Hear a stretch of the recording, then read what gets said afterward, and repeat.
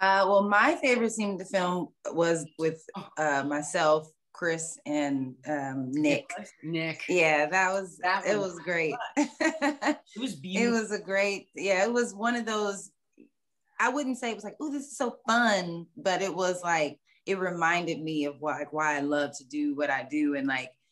And it made me so grateful to have, castmates and members who are like there with you and open and want to give and like feel that connection. And like, that's what I love about our cast. Like all of us are so giving to one another, and I was just I felt like a big sister with Nick, and I was just so proud of him, just like, I think we were all just like cheering each other on even while we were shooting it, so that was probably my favorite.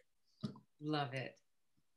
And I think my favorite was probably the one that scared me the most, which was the scene in the holding cell between Stabler and I, where I sort of explain what happened, and there was a lot going on there. So that felt really sort of deep and fun and scary and surprising. And I think as actors, those are the moments we live for.